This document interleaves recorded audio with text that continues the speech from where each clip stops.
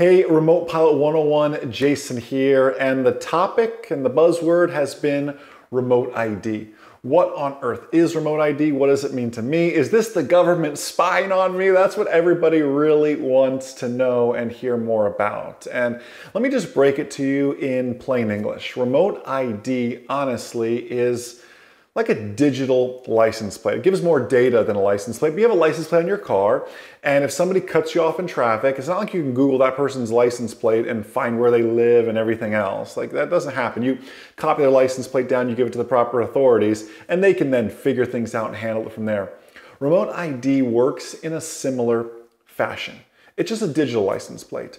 Remote ID is going to allow authorities to see certain things about your drone operations, your control site. We'll get to that. And it's going to have some requirements on our end as well. Now, this is all rolling out, by the way, in the next 18 to 30 months. They're giving us a big window. And if I know the federal government, it's going to be closer to that 30-month time frame because there's a lot of things the manufacturers have to do. But remote ID is really broken into three different tracks. And the first is something called standard remote ID. Look at this slide I made here for you. This broadcasts remote ID messages directly from the unmanned aircraft via a radio frequency broadcast, likely Wi-Fi or Bluetooth. I love that they have that in parentheses there. It's likely going to be Wi-Fi or Bluetooth because they don't even know yet. That's why I said 30 months. That's when I picture this is really going to happen. It'll be a little bit further out with that because they don't even know how the technology is going to work. It's the government proposing something, but the technology to do this doesn't even fully exist just yet. Let's continue reading here together. And broadcast will be compatible with existing personal wireless devices. Second bullet point, standard remote ID messages include the unmanned aircraft ID. This will probably be your serial number, longitude, latitude, so your location, altitude and speed, latitude, longitude, and altitude of the control station. So where is the controller that's controlling this? Emergency status. And here's the big one, timestamps. It's going to show history as well. So for some reason you bust a TFR, a temporary flight restriction, and the FAA comes to you and says, hey, Bill, you busted this TFR. You say, no, I didn't. They're gonna be able to look at your historical data and say, you were here at 6 p.m., you flew this exact path, I can see this. We already have this in manned aviation, by the way. It's now coming to unmanned aviation. They'll be able to see and track and have all of that data. So just know and understand that. Let's look at our third bullet point here. The remote ID message will be available to most personal wireless devices within range of the broadcast. However, correlating the serial number session ID with the registration database will be limited to the FAA and can be made available to authorized law enforcement, national security personnel upon request. So, again, the FAA will have it. Even law enforcement will have to request to gain that access. Now you say, okay, this sounds good, Jason, whatever it may be.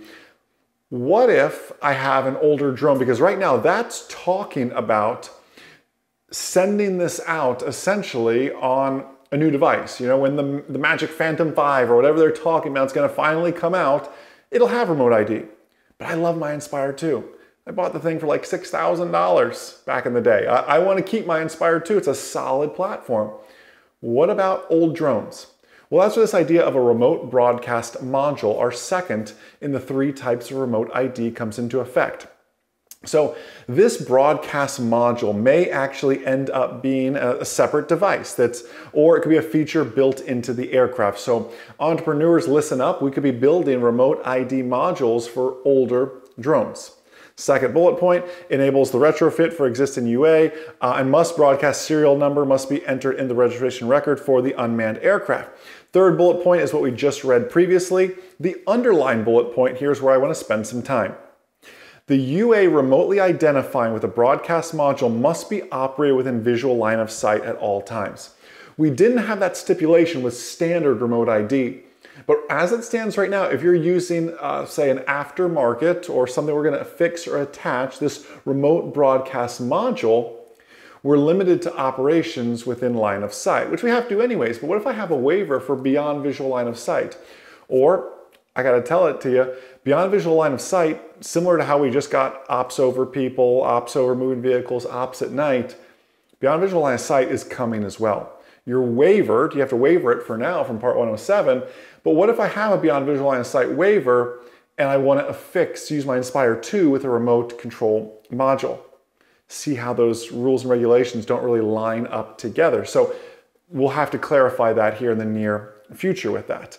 As you can see, finishing out, likely bullet point 5, radio frequency, Wi-Fi or Bluetooth, and compatibility. Once again, the third type is considered flying in an FAA recognized identification area, or a FRIA, I guess we'll pronounce that as. These are geographic areas recognized by the FAA where unmanned aircraft not equipped with remote ID are allowed to fly. Now, this is weird.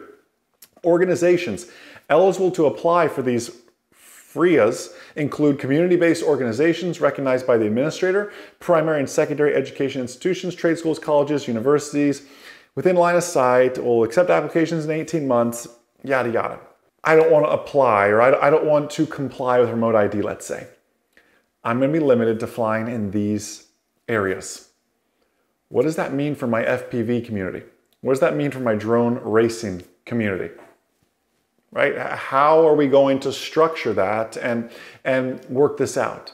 Well, we can work some of our remote control modules in there, but honestly, as someone who does some FPV flying, wants to get more into some racing, it's all about weight, it's all about speed, it's all about the balance of that weight and balance, and CG as well. I don't want to be adding a bunch of things to my build here.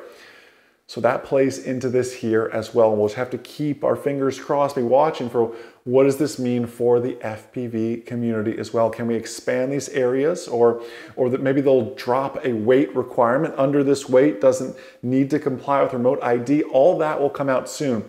I know the FAA is advertising this as a final ruling, but I can tell you it's not. It's going to change in the next 18 to 30 months as well, just based on the verbiage. They say things will likely be Bluetooth or Wi-Fi technology. They don't even know themselves just yet. And the drone manufacturers are scrambling to make this happen as well. Though DJI did come out recently and say, hey, we're not worried about this. We've been thinking about this. We've got solutions in mind. They're not sweating it. And those of you who are entrepreneurial minded might be thinking, what remote broadcast modules could I be creating as well? Anyways, I want to know your thoughts on remote ID as well, whether they be positive or negative. Let me know in the comment section below this video. I read each and every one of them with that. So have a blessed, amazing, outstanding rest of your day. And most importantly, remember that a good pilot is always learning. Have a great day, everyone. We'll see you.